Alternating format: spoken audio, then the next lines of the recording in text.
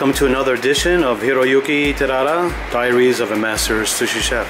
Hiro, how are you today? Hey, good afternoon. Good afternoon. Very good. Alright, so what's in the kitchen today? What are we doing?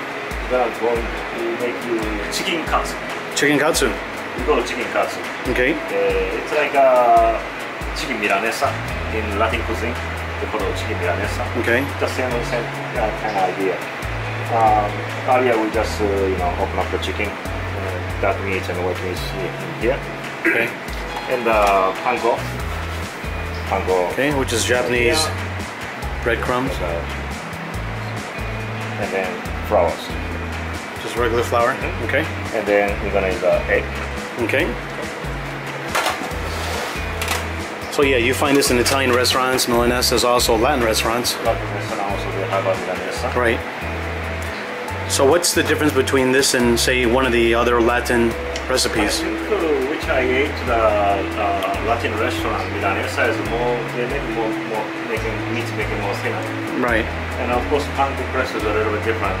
They use more like a powder kind Okay. of panko they were using too. And then sometimes they have blended cheese or kind of vegetables and they put in the oven. Right. I don't know. Like a Parmesan. Kind of Parmesan chicken or something like that. But in Japan, actually, katsu is more, pork katsu is more popular. So chicken katsu. And I really like the pork katsu. Sure. We call it tonkatsu.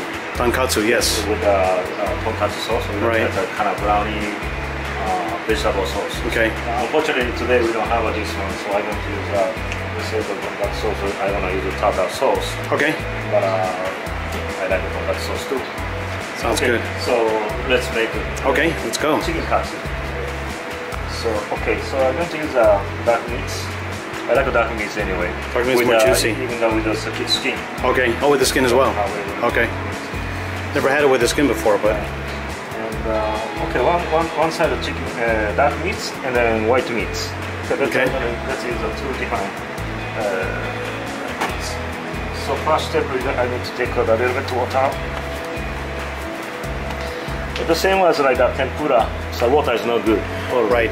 Take out the water out. Water with the hot oil is no good. It actually starts crackling and boiling overloading. And then next step is I'm gonna do a little bit. This area I'm gonna do cut a little bit. And So you just score it a little bit, cut a little bit, cut a little, thin it out a little. Okay. Like this. Yeah, I know Latin cultures, they take a little, like a hammer and just, Yeah, they're just Fine punching and and making flat. yeah, tenderizer. This.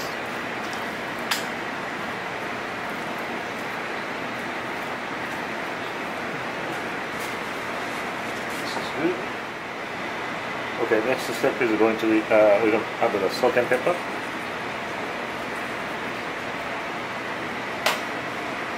And then black pepper.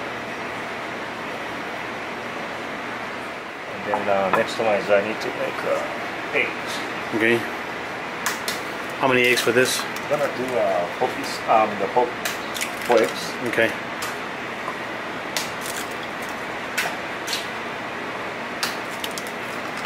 Four should be enough. Okay.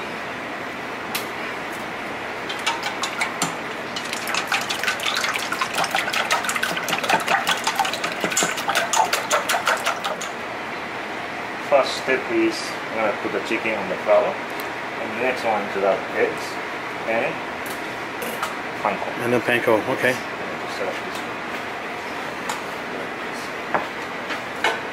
So very similar to however else. So 1, 2, 3 steps. Okay, very good. Okay.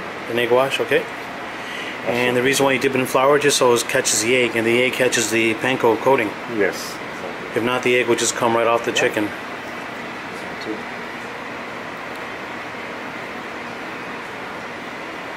This, and then next one's the egg. Okay.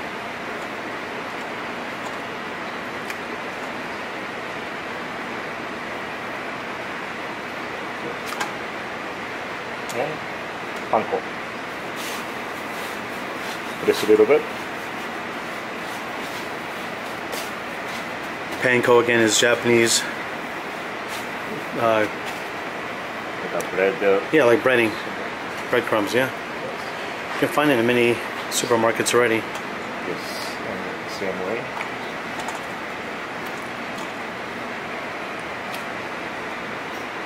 Panko. Okay, press a little bit.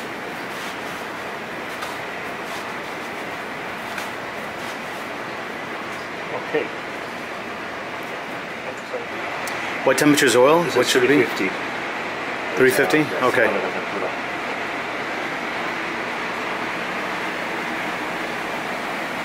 No finger into the oil this time. Yeah, let's not do that.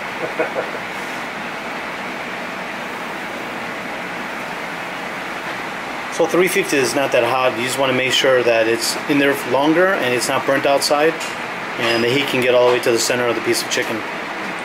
That is a key. And how can you tell, Hiro? How can the fans at home tell when they're doing this at home when the chicken's ready? When chicken's ready? Yeah, how can they tell?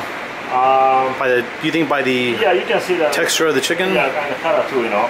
It's getting more, panko getting more brown. Okay. So that's one another thing.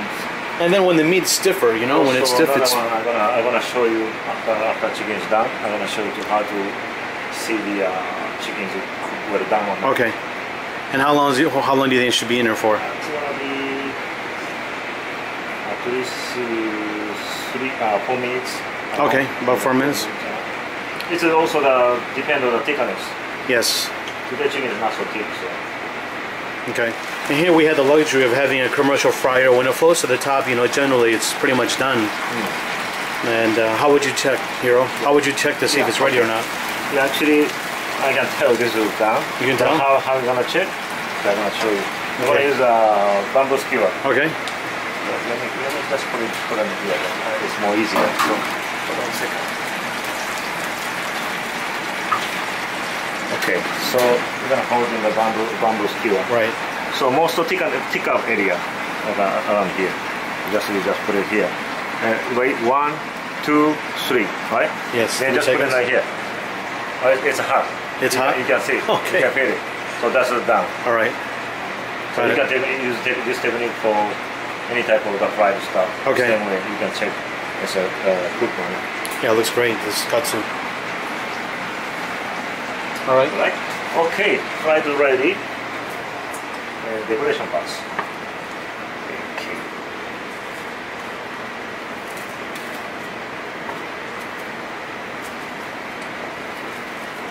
Right here.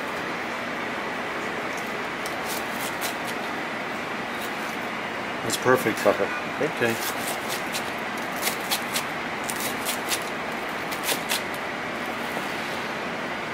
Here. And this is white meat side. Look, almost I cut my finger. Sometimes happen like this. Be careful. So, yeah. Looks great, Hiro. The color of this is just beautiful. And now the plating. Yes, I'm gonna do plating right now. This and cabbage. You know? Okay. Very typical Japanese. Okay. Yeah. This has a lot of cabbage anyway. I like this cabbage anyway.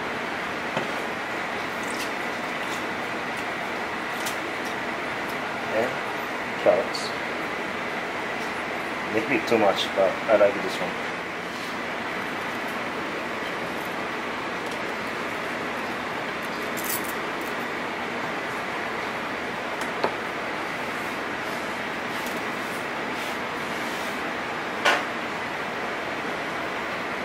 I'm gonna use the watercress.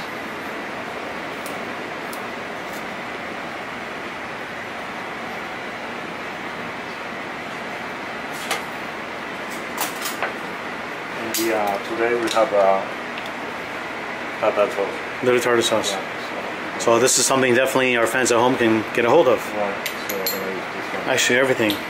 Make this at home very, very simply. You can make fish katsu if you like. You can make pork katsu. Pork katsu.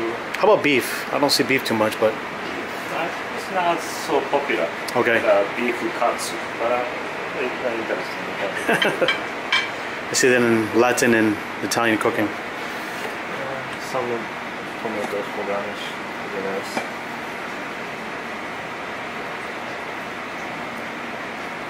That plate looks great, Hiro. Very simple. Chicken Katsu. Let's take a look at this. Another beautiful plate. Something so simple that can be done at home. Well, thank you so much, Hiro. Really enjoy that. And we will see you in the next episode. Thank you. Thank you.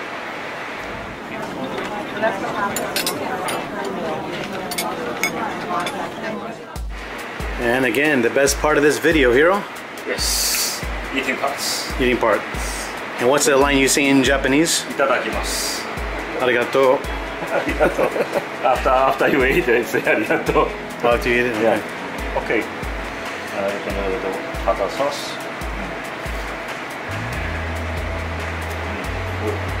And if your head chef, your master chef that taught you, saw you dipping this in tartar sauce, what would he say?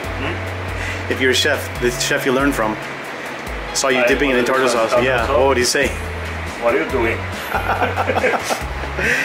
But not that, you know. Actually, many people don't even know. I mean, you first started in the kitchen. This is one of your skills. The first thing you jumped onto after making rice was on the tempura station.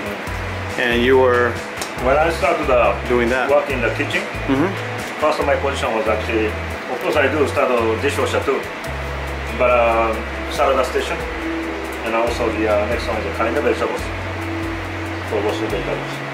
And next one is I was up to the tempura station. Okay. I fried up the tempura all day. Wow. And then after tempura station, where did you go? Then after I went to cleaning fish. Cleaning fish, okay. But of course, in the tempura section, I need to make a stretch shrimp, everything. I need to take the shell off and stretch it. Okay. So it was, how long ago? It's almost 26-7 years ago.